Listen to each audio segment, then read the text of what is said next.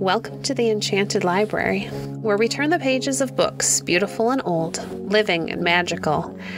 It's time to curl up, get cozy, and join us on an adventure.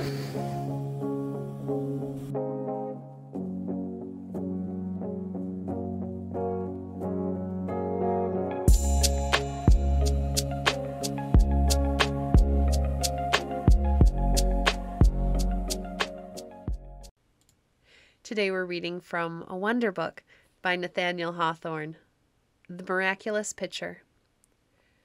By this time, Philemon and his two guests had reached the cottage door.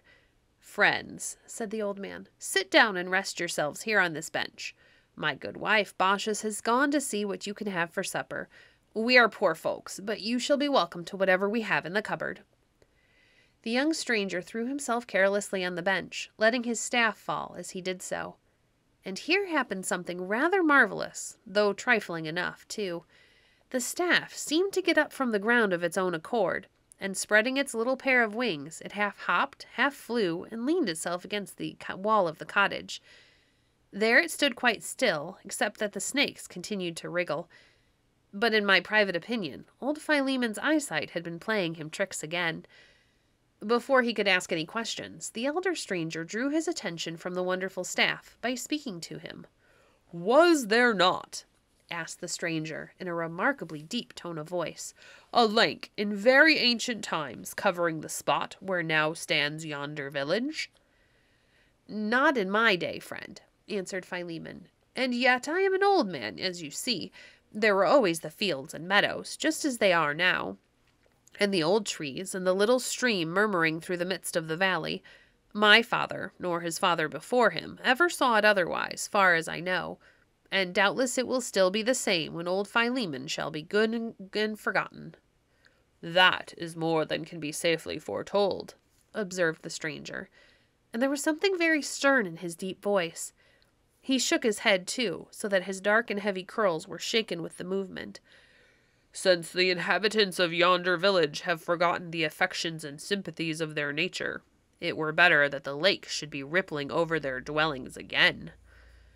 The traveler looked so stern that Philemon was really almost frightened, the more so that at his frown the twilight seemed suddenly to grow darker, and that when he shook his head there was a roll as of thunder in the air.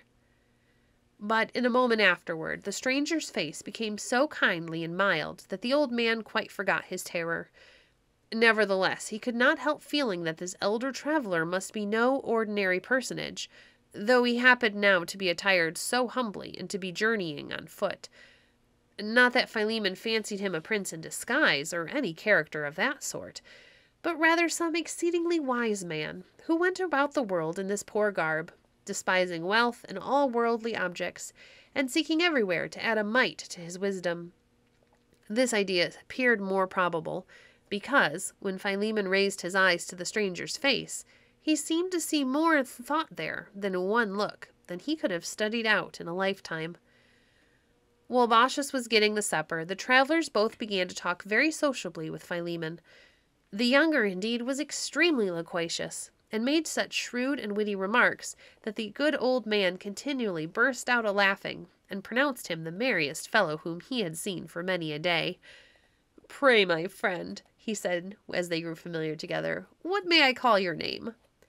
"Why, I am very nimble, as you see," answered the traveler, "so if you call me Quicksilver, the name will fit tolerably well." "Quicksilver? Quicksilver?" repeated Philemon, looking in the traveler's face to see if he was making fun of him. "That is a very odd name. And your companion there, has he a strange of one?" "You must ask the thunder to tell it you," replied Quicksilver, putting on a mysterious look. "No other voice is loud enough." This remark, whether it were serious or in jest, might have caused Philemon to conceive a very great awe of the elder stranger, if, on venturing to gaze at him, he had not beheld so much beneficence in his visage. But undoubtedly he was the grandest figure that had ever sat so humbly beside a cottage door. When the stranger conversed, it was with gravity, and in such a way that Philemon felt irresistibly moved to tell him everything which he had most at heart. This is always a feeling that people have when they meet with anyone wise enough to comprehend all their good and evil, and to despise not a tittle of it. But Philemon, simple and kind-hearted old man that he was, had not many secrets to disclose. He talked, however, about the events of his past life, in the whole course of which he had never been more than a score of miles from this very spot. His wife Baucis and himself had dwelt in the cottage from their youth upward, earning their bread by honest labor, always poor, but still contented. He told what excellent butter and cheese Baucis made, and how nice were the vegetables which he raised in his garden. He said, too, that because they loved each other so very much, it was the wish of both that death might not separate them, but they should die, as they lived, together. As the stranger listened, a smile beamed over his countenance, and made its expression as sweet as it was grand. "You are a good old man," he said to Philemon, "and you have a good old wife to be your helpmeet. It is fit that your wish be granted." And it seemed to Philemon just then that as the sunset clouds threw up a bright flash from the west and kindled a sudden light in the sky.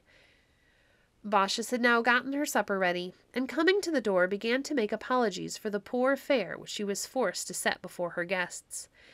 "Had we known you were coming," said she, "my good man and myself would have gone without a morsel, rather than you should lack a better supper. But I took most of part of today's milk to make cheese, and our last loaf is already half eaten.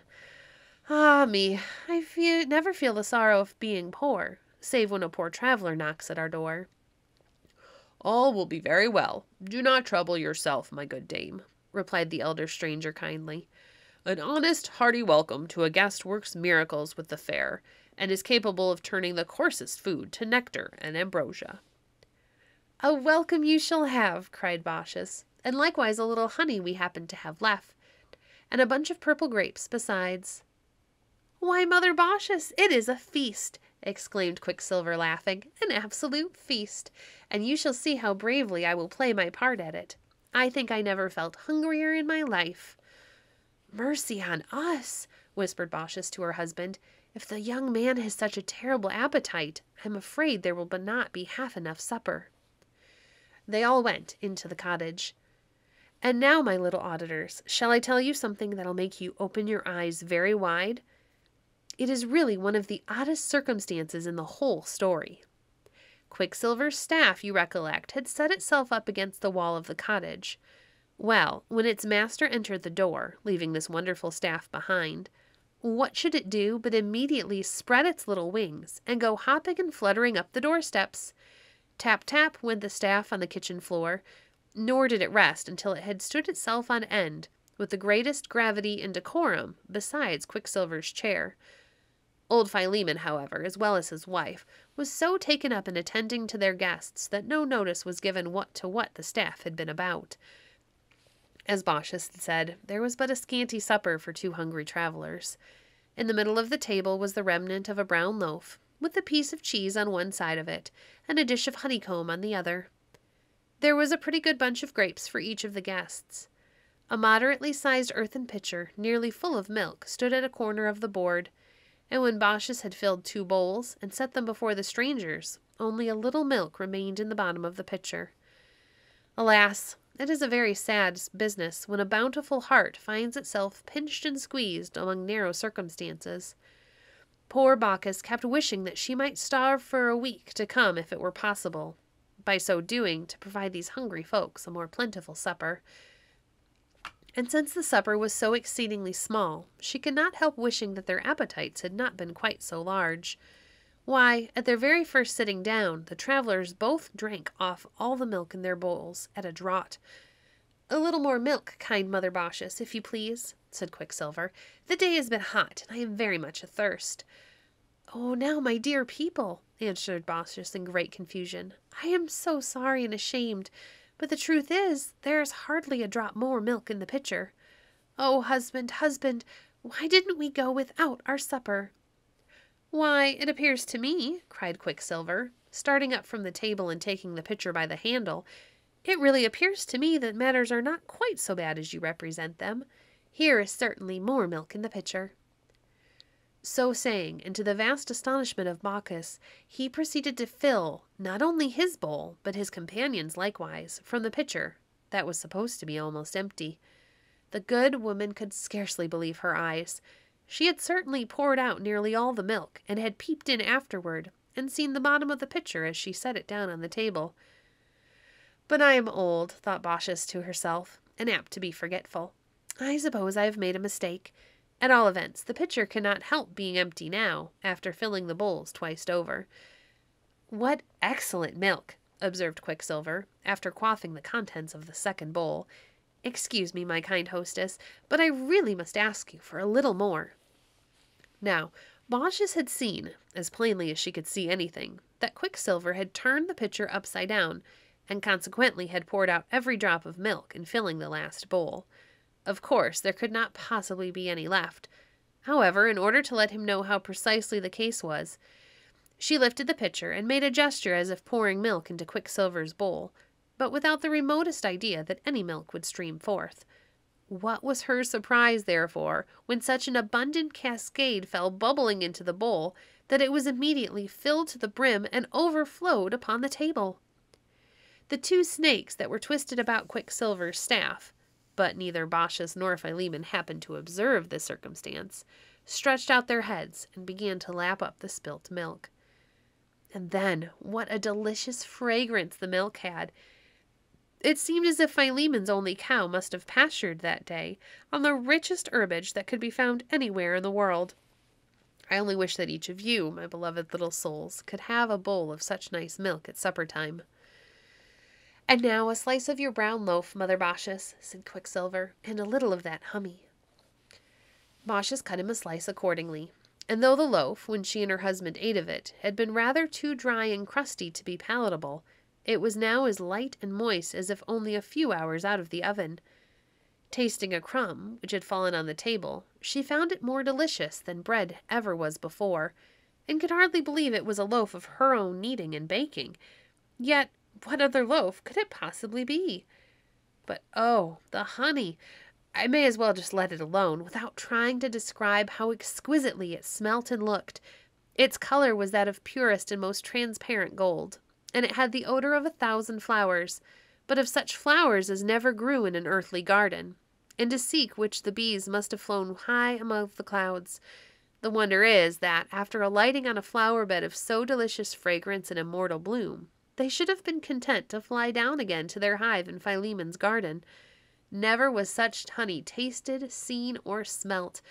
The perfume floated around the kitchen and made it so delightful that had you closed your eyes, you would instantly have forgotten the low ceiling and smoky walls, and fancied yourself in an arbor with celestial honeysuckles creeping over it. Thank you for joining us today. If you enjoyed today's episode, please leave a review on your favorite podcast platform and share our podcast with a friend.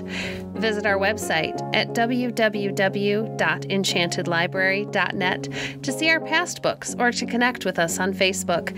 If you'd like to support the work we do, you can visit our Patreon page at patreon.com/enchantedlibrary. We appreciate your support. Until next time, friends, happy reading.